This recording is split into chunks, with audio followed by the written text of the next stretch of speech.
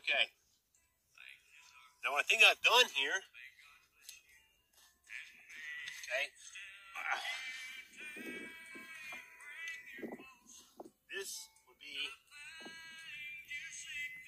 this line here would be your celestial pole. This line here would be this line, see? That is this angle. And from that angle, see, that's about right, Polaris. Now what I would do is I would take this, rotate this, and zoom in.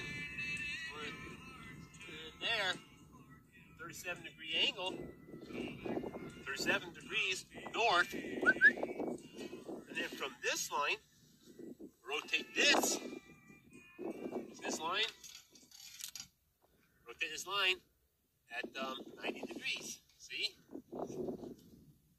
90 degrees. 90 degrees.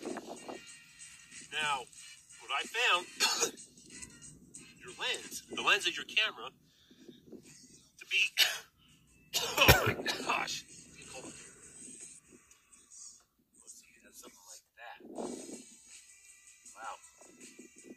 It's actually pretty damn close. Okay, now your lens, your camera,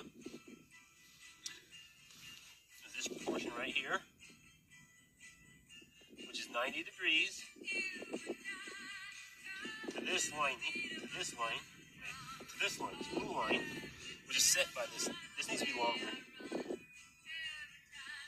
So we set the complementary angle, made the 90 degree, which is this. This is my camera. Okay, maybe a little camera. I want to show you. Okay, so this is the camera, see? So if I were looking to get this view, see? At north, at my latitude. Man, fuck. Okay. That's the image that your buddy got. Okay, for me to see that, I have to look north. This is looking north. This is my camera. It's like Plankton from SpongeBob. But because my angle is like this to the sky. So what I want to see, I can't. Okay. Now, setting these angles, this line here represent this line.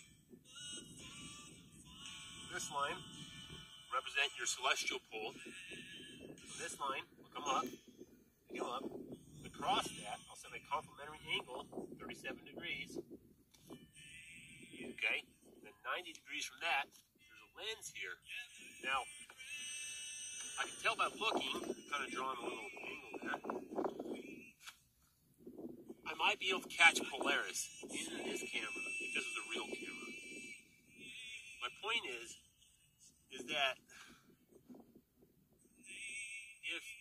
if this was parallel to the rotation, you would see clockwise and counterclockwise go across this lens.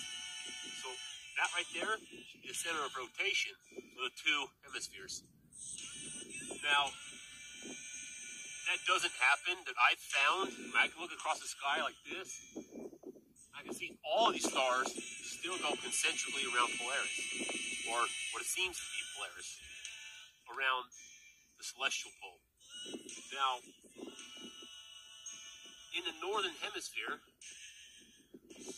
these should be going counterclockwise. If they go counterclockwise around the point in the sky, not across the horizon, they go around a point. And those circles get bigger and bigger until they disappear and reappear across the horizon until they're this way. See? But now if they're spinning around this, if I want to see what's behind me without turning my camera like this, right? I would have to turn around like this. Now what's going to happen? That same direction has just flipped orientation. It's going around this way. So what's going to look like over here? It's going to look like it's going this way, clockwise, but in a bigger arc because it's concentric. It's not pointed. It's not 2 points. Now, if you get down to the south and you claim, okay, the stars go around a celestial pole down there, I've never been there. I've never made the observation. But we can go express our intelligence as humans. I'm going to tell you, this angle here, like this, you can almost see Polaris. Depends on the angle of view of camera. It's impossible. You can't see Polaris from the equator. Geometry must not work. But it does. This is true. So please make that camera footage. Thank you.